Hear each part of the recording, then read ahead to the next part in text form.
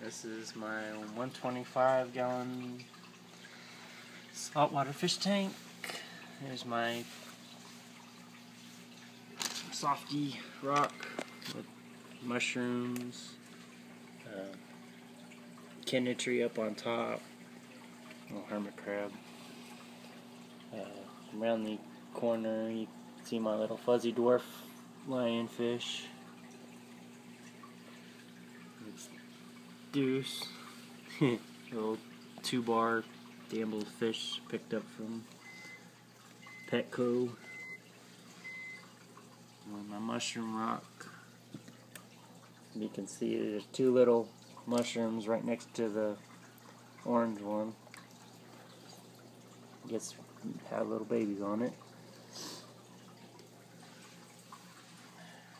Definitely need to get more rock eventually. All this was transferred from my other tank. There's one of the male spot cinctus clowns. I got them as a mated pair. The female's over there somewhere. There she is. And then a Korean angelfish that's just camera shy and is running away.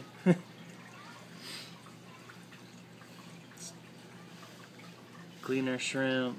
There's 2 peppermint shrimp down at the bottom. It might be too dark to catch.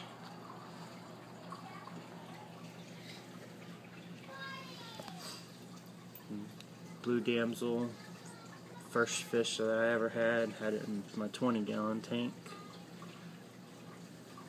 Yellow things of no consequence, just a fake thing I got from PetSmart.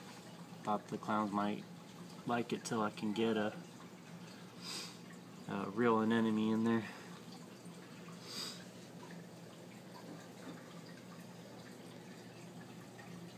I've got 2 wave makers on each side.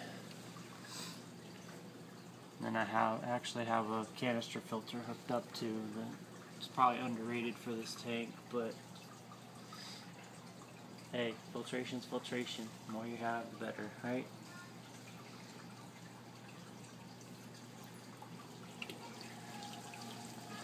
And down to my sump.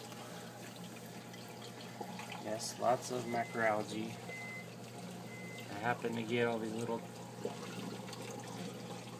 2 worms that started growing. I don't know if it came from the rock that I threw down there or this live sand.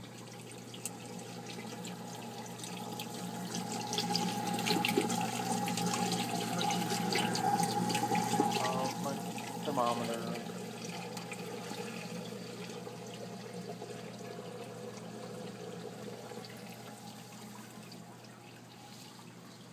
Anyway, that's my 125.